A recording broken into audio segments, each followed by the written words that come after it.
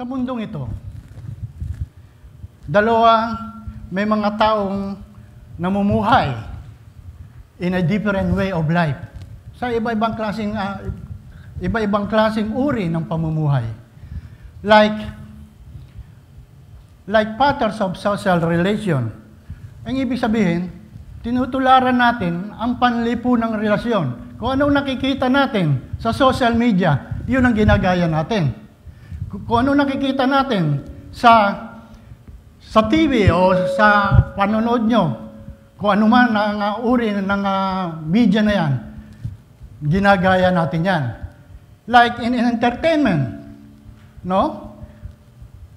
Gusto yun natin maaliw o malibang, maaaring nakakaramdam kayo ng pagka-boring sa buhay nyo.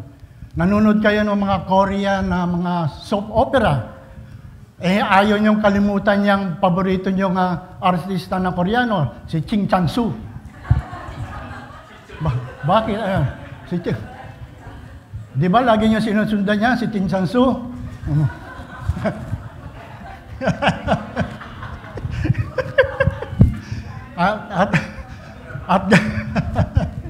at gamit ng ating cellphone na walang tigil saka i-scroll.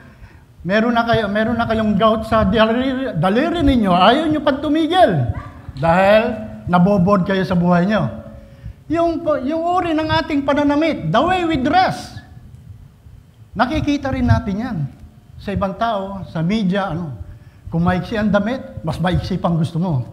Kung mahabang damit, mas mahaba pang gusto mo. Yun ay nakukuha natin yan sa lipunan. Kung ano ang nakikita natin, yan ang ginagaya. Pero, mga kapatid, kung ano nakikita natin, ang gayahin nyo, yung makakabuti sa atin. Di ba? It also reflects the individual attitude.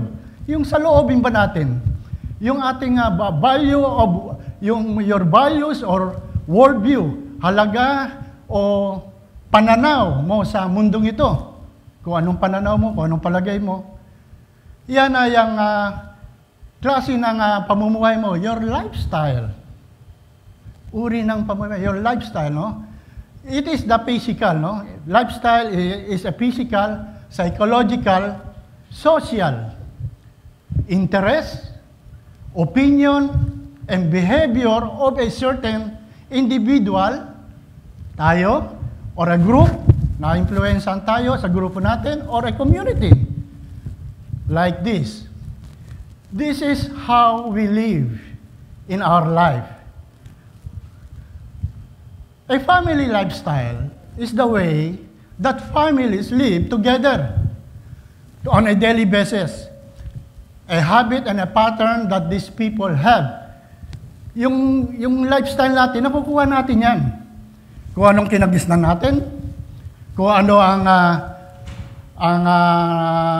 kagawian natin, yan ay namamana yan. Nakikita ng anak mo kung anong ginagawa mo, asahan mo, yun din ang gagawin niya. Nanonood ka ng TV, wala kang ginagawa. Asahan mo, katabi mo yung anak mo. At ganun din ginagawa. Kaya, it is a part of the family unit. Their lifestyle can be healthy or unhealthy. And this does not refer to physical health. Hindi lang sa physical health natin, but mental health as well. Naapektuhan ang ating kaisipan. To be in a healthy lifestyle, you must have a healthy, balanced diet. Ang healthy, balanced diet, ang ibig sabihin hindi naman puro lechon ang kinakain mo araw-araw o linggo-linggo. Meron ba dito yan sa JIA? Mahilig sa lechon? Wala dito yan. Wala, ano? Wala. At saka, kumain naman tayo ng gulay.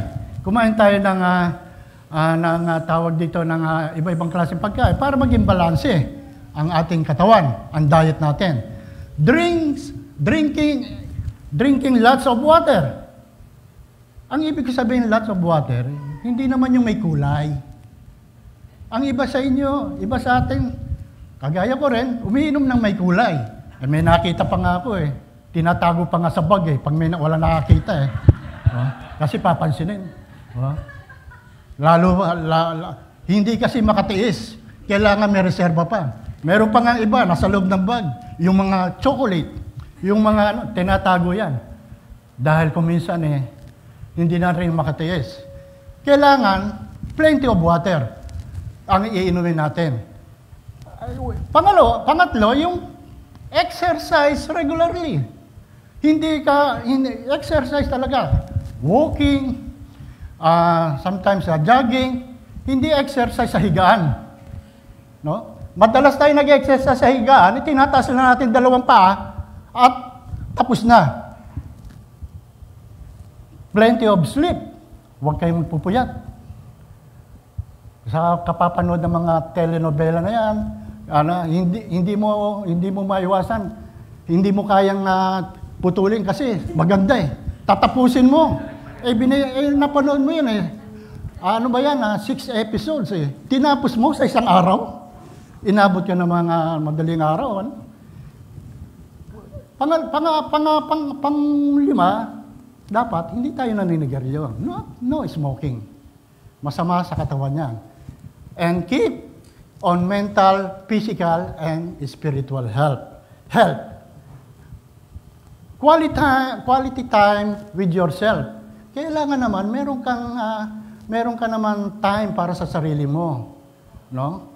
Hindi na lang para kay ganito. Kailangan bigyan mo naman ng quality time sa sarili mo. Break free from social pressure and tap into your own thoughts, feeling, and experiences. Stop thinking what others might think. No? Kasi meron tayo, lalapit. Pastor, bakit? Galit ako doon sa 2 yan eh. Bakit ka naman galit? Tuwing na lang titingnan ko, ako lagi ang pinag-uusapan. Hindi ko gusto yan, galit ako. Bakit naman nalaman mo na ikaw ang pinag-uusapan? Kasi titingnan ko, nakatingin sila sa akin eh. Ako pinag-uusapan. Sigurado ka ba nakatingin sa'yo? Oo. Yung tingnan ko naman eh. Hindi naman ikaw pinag-uusapan eh. Ako po ang pinag-uusapan. Hindi ikaw. Bakit po, Pastor? Kasi naman sa liwa mga mata ng 2 eh. Hindi naman sa'yo nakatingin. Kaya, ang pagganyan ang iniisip mo, ang tawag yan ay social anxiety disorder. It's an intense, persistent fear and being watched and judged by others. Learn how to say no. Dapat matuto ka rin magsalita o sumagot ng no. Letting others know what is okay doesn't make you a bad person. It makes you a strong and respectable person. Kagaya Pastor, gusto ko na mag-asawa. Sabi ko, hindi pwede. Bakit naman hindi pwede, Pastor? Gusto ko mag-asawa. Hindi ka pwede mag-asawa. Bakit po? Unang-una, 12 years old ka lang. Hindi ka pa pwede. Hindi ka member na sa koro. 12 years old ka lang. Hintay mag-aral ka muna at tapusin mo muna pinag-aralan mo at mag-asawa ka sa loob ng 50 anyos.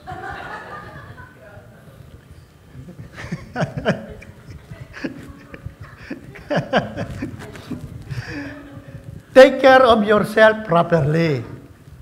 Don't compare yourself to other. Huwag kang mainggit sa iba. Nakita mo, maganda ang boses niya, kumakanta.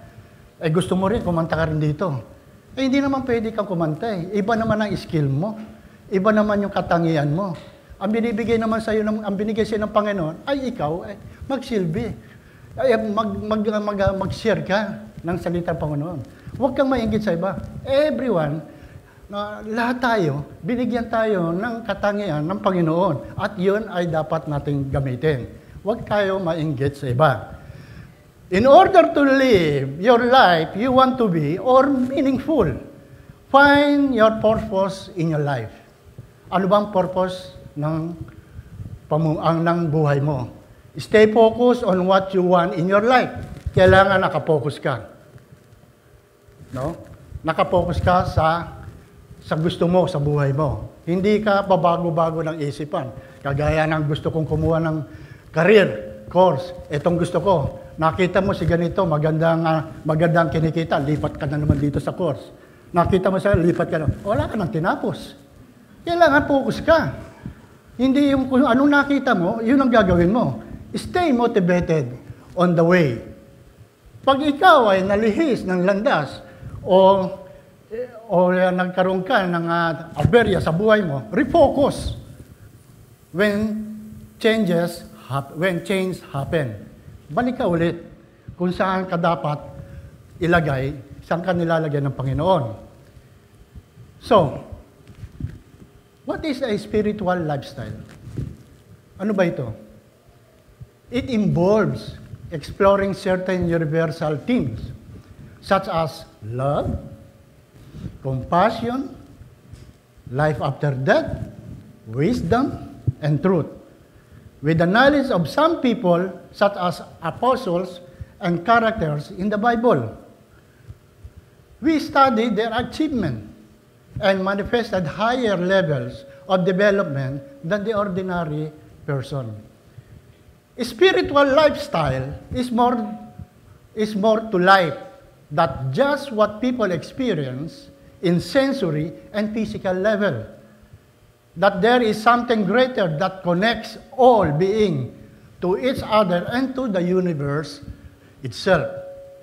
Kingdom lifestyle means Jesus is the King and the domain. Tama po ba yun? Gets yun? Gets niyo po? He rules all the affairs in our life. The king is not a dictator. He won't force you to do anything. Meron tayong free will. You have to willingly surrender all to him. Kingdom lifestyle is equivalent to running your race according to the plan of God for our life. Our lifestyle should focus in the life of Jesus Christ. As Paul said in Galatians chapter 2, verse 20, I have been crucified with Christ. It is no longer who I live, but Christ who lives in me. And the life I now in the flesh, I live by faith in the Son of God,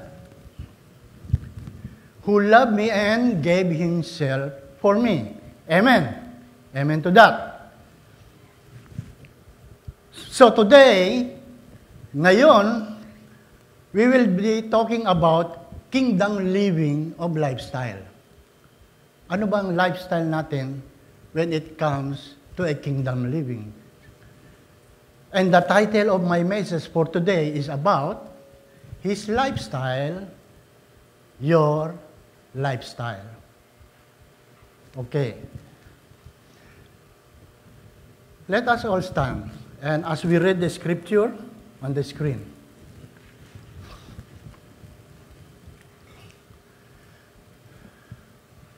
Now this is Ephesians chapter 4, verse 17 to 24, ESV version.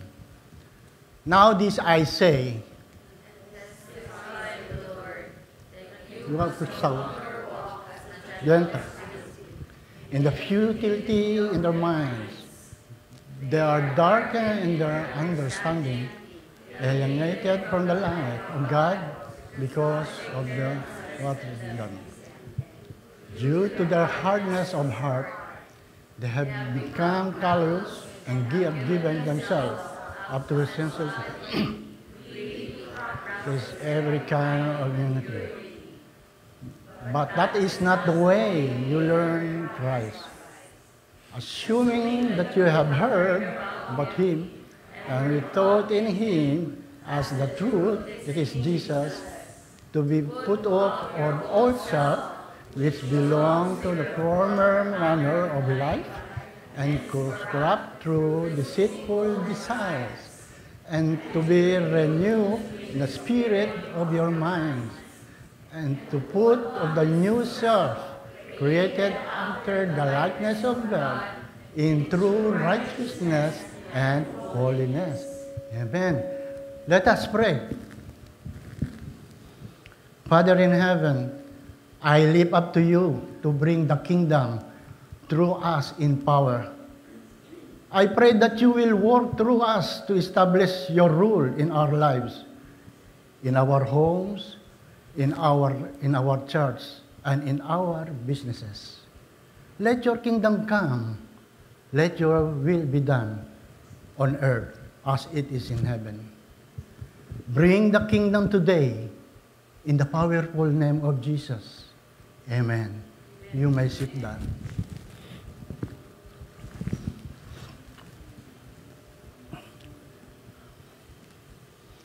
What do you think about lifestyle? Yung pamumuhay natin. Lifestyle. Lifestyle. Let's break it down. Lifestyle. Let's break it down for just a moment. We talk about first the life.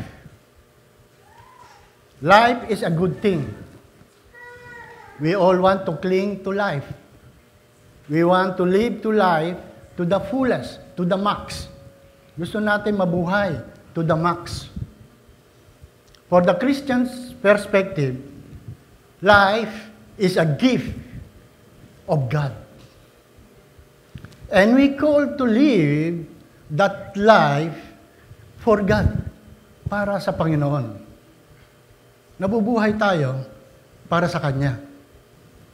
Our entire life is meant to be our worship to God. Paul says in Romans chapter 12, verse 1, "Therefore I argue,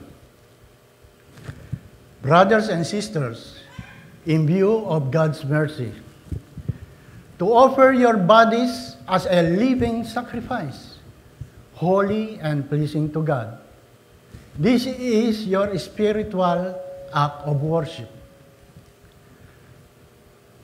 Next, lifestyle. Next is the style. Style, we all want style. Gusto natin may style tayo. Style. If you have style, means you're happening. Something is happening to you. May ganap na nangyayari sa'yo. No? May ganap. You're cool.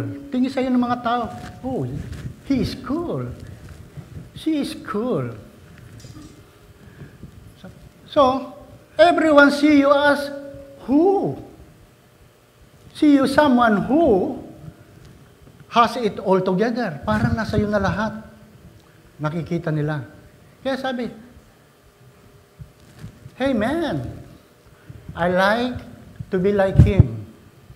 He got his style. Meron siyang dating. Iba ang dating niya. I like him. Amen. I like him. In other words, if you combine these two words into one, lifestyle, you got a way of life that is typical of a person, group, or culture. Now, these all kinds of lifestyle, the country club lifestyle, the cool daddy lifestyle, your cool daddy lifestyle, and uptown lifestyle, the artist lifestyle, and the list could go on and on. Your lifestyle is not only express who you are, with whom you are identified, but also your value and believe it. Your value and how you believe it. What interesting is that when you mention the word lifestyle, most of us think about the Christian life.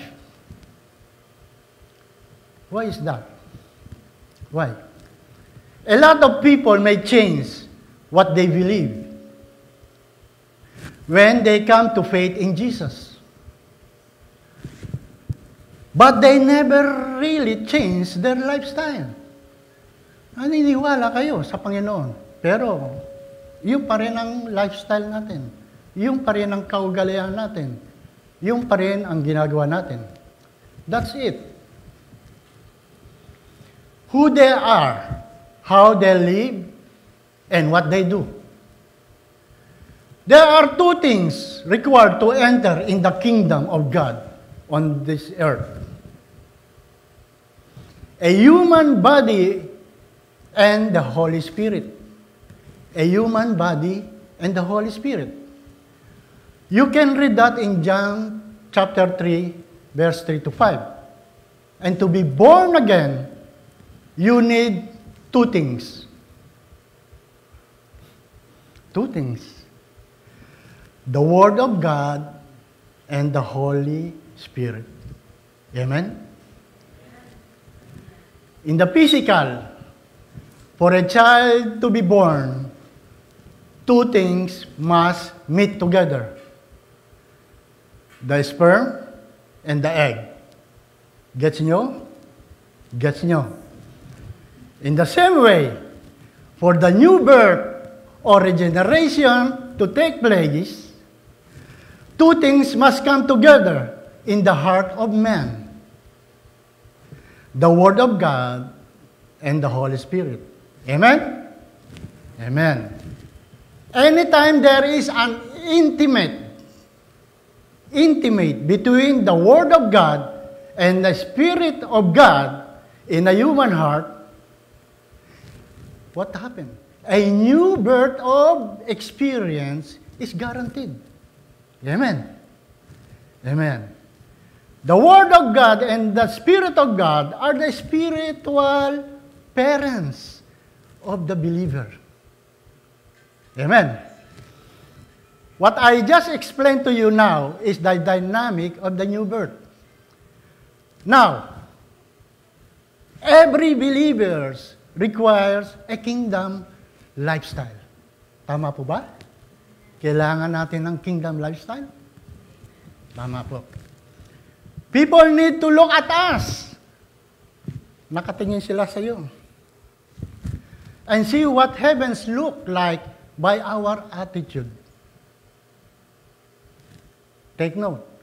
And see what heavens look like by our attitude. By our lifestyle. And by our personality. Tama po ba? Religion produces a system. A kingdom produces a culture. Tama po ba? A lifestyle that is natural. How can we produce a kingdom culture?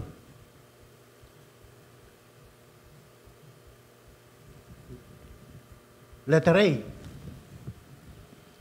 Pakita natin. You must have a lifestyle of righteousness. Amen. Let's read in Romans chapter 14, verse 17. For the kingdom of God is not a matter of eating and drinking, but of righteousness and peace and joy in the Holy Spirit. So, righteousness is a kingdom lifestyle. Tama po ba? Required in every Christian and believer of Christ. Righteousness can be secured by the attitude that we carry with us in life. In the condition that God will accept, it is the right standing before God. And there is only one way to be righteous. That is to be without sin. When we become a citizens of the kingdom of God, you are not permitted to live in sin anymore. Amen. You are expected to live our life and to do the will of God. Inaasahan tayong mamuhay upang gawin natin ang kalooban ng Panginoon. This is the one way to prove that we have become a citizen in the kingdom of God. We cannot live in immorality. We cannot live in drunkenness. We cannot live in wild parties. A kingdom citizen does what is right before God and man. Not because the law says so, but because it is a lifestyle in the kingdom. Amen to that. Next. A lifestyle, we must have a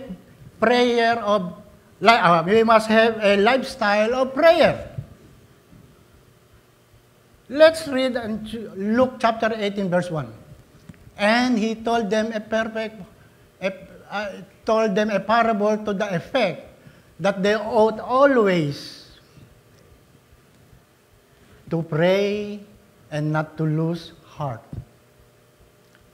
Prayer is more than a ceremonial.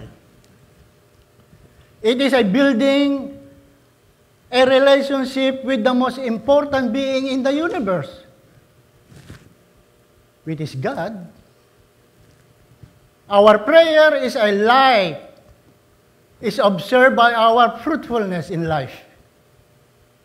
Through prayer, we allow God to work out in our life. We allow God to work out in our godliness and in our spiritual gift to overflow. Amen. We must be devoted to prayer. Dapat tayo maging tapat sa panalangin. Dapat tayo maging, maging ugali natin sa panalangin. Prayer is an integral part of our life. Mahalagang bahagi ito sa ating buhay. We as Christian or a believer of God, our life is devoted to prayer. Bakit? Why? Because God commands it. To be disobedient is foolish and dangerous. Prayer life is reading the Word. Because it takes faith to pray. And faith comes for hearing. And hearing by the Word. Reading the Word of God refreshes us. Reading the Word of God revives us. Reading the Word of God renew us and preserve our life. It is not how long you pray or how many times do you fast, but how consistent your relationship with God matters most. Amen. Prayer life is beyond the walls. And the effectiveness of your prayer is seen in the life you live before others. Gaya ni Enoch. You remember Enoch? Do you know Enoch? He had a wonderful relationship with God while being a family man. He lived so well, righteous before man and God, and he was taken up by God to be with him forever. David too.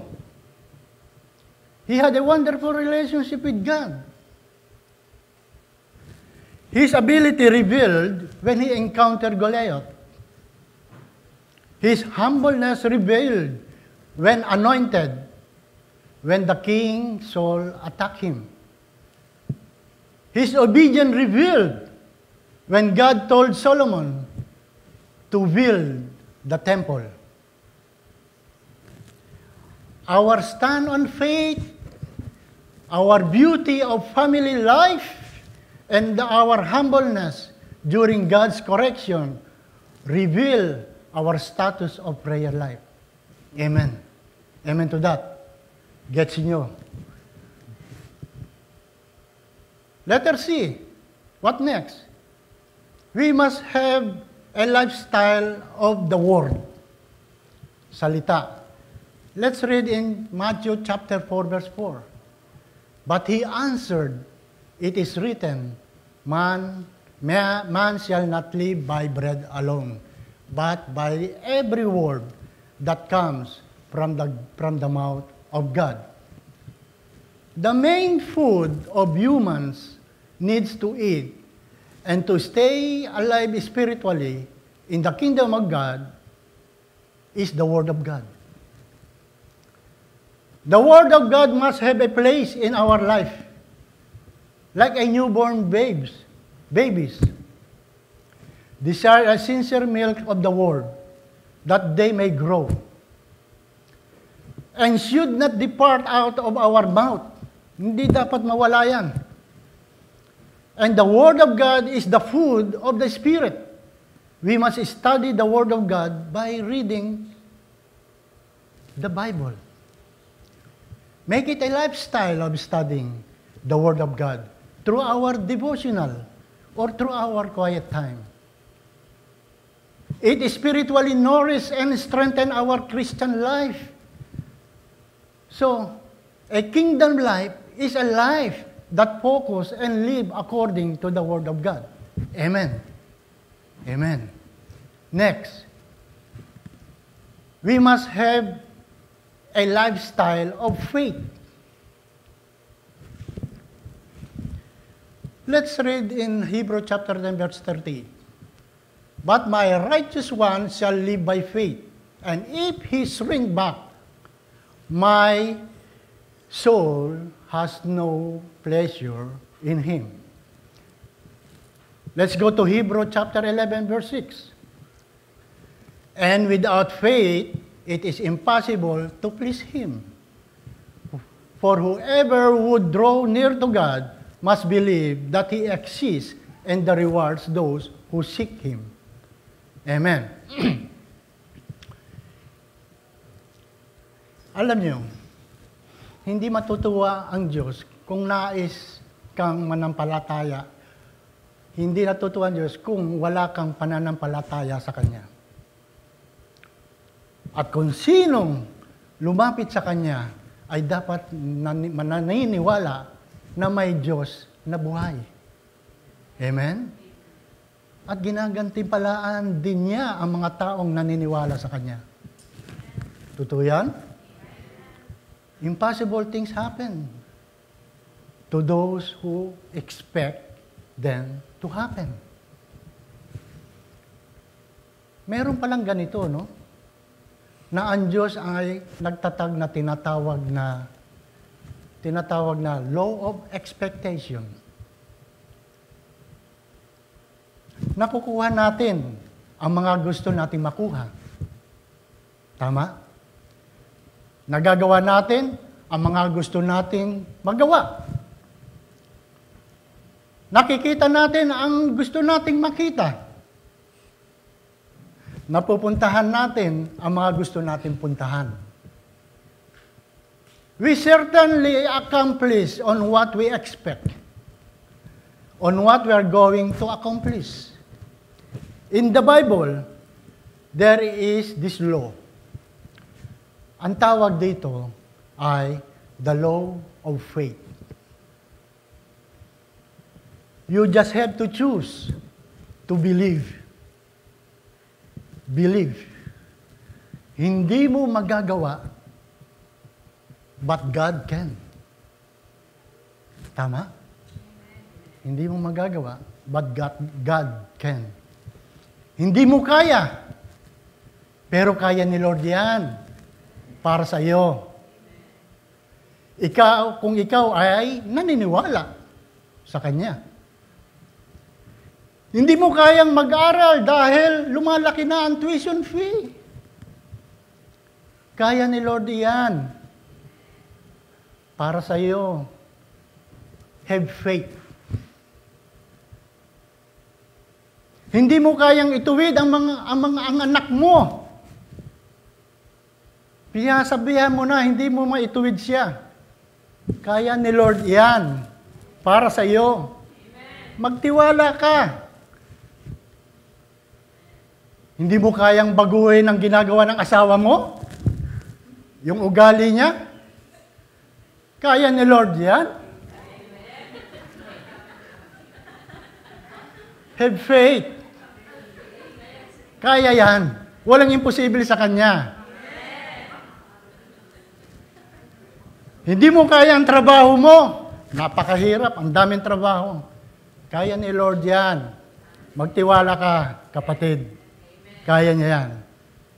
You must know that God builds your faith and my faith by what? By testing it. He builds our faith by putting it to the test and by trying it. Faith is like a muscle. When it is stretched and it's pulled, then it develops. When you test your muscles against weight, then your muscles develop. And your faith develops as it is tested. Para malaman mo that the testing of your faith produces steadfastness. Tama? James chapter 1, verse 3 yan. At ang layunin ng pagsubok ay magpapatibay sa buhay natin. Di ba? Kung hindi ka susubukan ng Panginoon, hindi titibay ang iyong pamumuhay. At sa pananampalataya sa Diyos, ay dapat manatili. Matured and complete. May sapat na pag-iisip at walang pagkukulang. Amen. Amen. Panglima, we must have a lifestyle of soul winning. Evangelism. Di po ba? Soul winning. Evangelism yan. Let's read in Matthew chapter 24, verse 14. And this gospel of the kingdom will be proclaimed throughout the whole world as a testimony to all nations, and then the end will come. This is another lifestyle of the kingdom, is soul winning. Soul winning or evangelism is for every Christian or believer of Christ. Meron tayong role dito para gawin. And God wants all men to be saved. Therefore, He has commanded us to preach the gospel of the kingdom of God in all nations. Soul winning is not only the pastor's job. Hindi lang para sa pastor yan. It is the duty of every citizen, like you, of the kingdom of God. Ang evangelism, may ibig sabihin, lalabas tayo. Tama? And share the word of God. Go deeper. Go deeper. Hindi lang sa paligid. Go deeper. Nandoon ang mga taong nangangailangan ng pagkalinga. Nandoon ang mga taong nauuhaw sa Panginoon. Kaya kailangan sa labas. Ang problema, ang iba, nag-i-evangelize sa loob ng simbahan. Bakit ganun? Kailangan nasa labas kayo ng simbahan. Humayo kayo, lumabas kayo, mag-evangelize nyo, puntahan nyo mga taong nangangailangan. Go deeper. Go deeper. Huwag dito sa simbahan. Maraming taong nangangailangan sa inyo sa labas ng simbahan. And one sign that you have become a citizen of the kingdom of God is when you have passion to win soul for Jesus Christ. The second greatest joy you can experience is the winning of a soul if you don't preach the gospel of the kingdom and the reality of the kingdom is not yet established in your heart. Amen. Amen. Next, we must have a lifestyle of positive impact and influence. Let's read on Matthew chapter 5, verse 13 to 14. If you are the salt of the earth, but if the salt has lost its taste,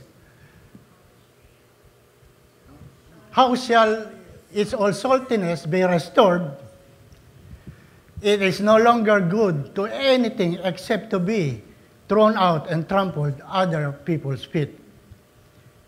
So you are the light of the world. We are the light of the world. A city set on a hill cannot be hidden. The kingdom of God is the kingdom of impact and positive influence. Kailangan may impact ka. Therefore, the believer is deployed as a salt and light of this sinful and dark world. Our purpose of the earth to preserve this world from corruption. We are here to light up the world. A Christian or believer of Christ is not born again just to go to heaven. He is born again to live on the earth and to make this world a better place to live. Amen. We are to imitate the glory and beauty of heaven here on earth. Wherever we find ourselves, in our business, in our career, in the office, and in the neighborhood. Shine the light. Be a good example. That's the kingdom lifestyle. At school, don't engage in exam malpractice. Be an example of a true light that others can follow. Amen. Next, we must have a lifestyle of giving. In Luke chapter 6, verse 38, give, and it will be given to you. Good measure and pressed down, shaken together, running over will be put into your lap. For with the measure you use, it will be measured back to you. This is another significant kingdom lifestyle required in every Christian or believer in Christ, is giving. Giving. God is a greatest giver, an extravagant giver, because He gave His only Son to die for our sin, Therefore, we are expected as kingdom citizens to imitate that culture, the nature of giving. For us, we don't give to show off. We don't give to show off. We don't give to receive back. God is testing our faith with our money and finances. Yes po, mga kapatid? With our money and finances, sinusubok tayo ng Diyos sa ating kaperahan, sa mga tinatanggap natin, the blessings that we have received. Ang pera o posesyon ang madaling makapagsabi kung ano ang ating karakter. At gaano tayo kalalim sa ating pagsunod sa Panginoon Hesukristo. Give generosity and cheerfully. We can read that in 2 Corinthians chapter 9, verse 6 to 8. Maalwal, maginhawa, at masayang nagbibigay. Matapat ka ba kay Lord? Kapatid, matapat ka ba kay Lord? Ang palagi mo siyang pinagdududahan sa pagbibigay. May doubt ka ba sa Kanya? Alam niyo po bang nasa Malakay chapter 3, verse 10, ang sabi dito, it is a taste of our faith and taste of God's faithfulness in His Word. Nung sabihin ni Lord, subukan ninyo ako sa bagay na ito. Kung hindi ko buksan ang bintana ng langit at ibuhos ko sa inyo ang masaganang pagpapala. Try me now on this, says the Lord of hosts, if I will not open for you the windows of heaven and pour out for your such blessing, that there will not be room enough to receive it. Meron po bang direct na kaugnayan ang ating pera sa spiritual? Meron po ba? Ang sagot po, meron po. Kapatid, meron po. Basahin natin ang Luke chapter 16 verse 11. Ang sabi rito po, if then you have not been faithful in the unrighteous wealth, who will entrust to you the true riches? Kung hindi kayo mapagkakatiwalaan sa mga kayamanan ng mundong ito, sino ang magtitiwala sa inyo na tunay na kayamanan? Sino? Money is a worldly wealth or possession. Pag-aari mo dito sa lupa, maliit man yan o malaki. Spiritually is our relationship with our God, things in heaven. It also produces treasure in heaven, wealth in heaven. Ito ang tunay na kayamanan.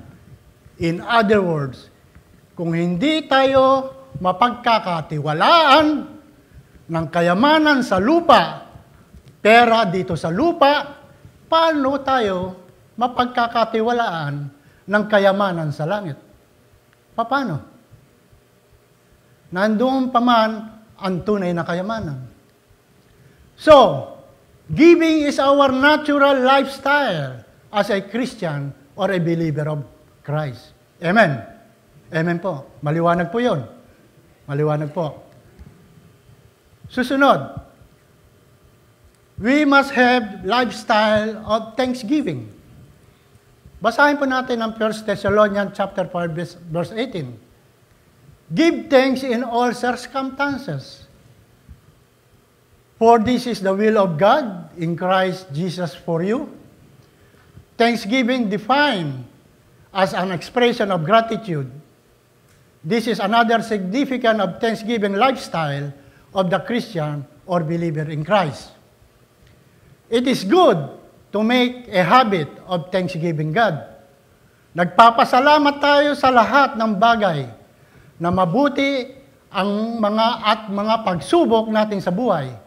It shows Him the courtesy that our thanks and faith. This is the act of our worship and faith to Him.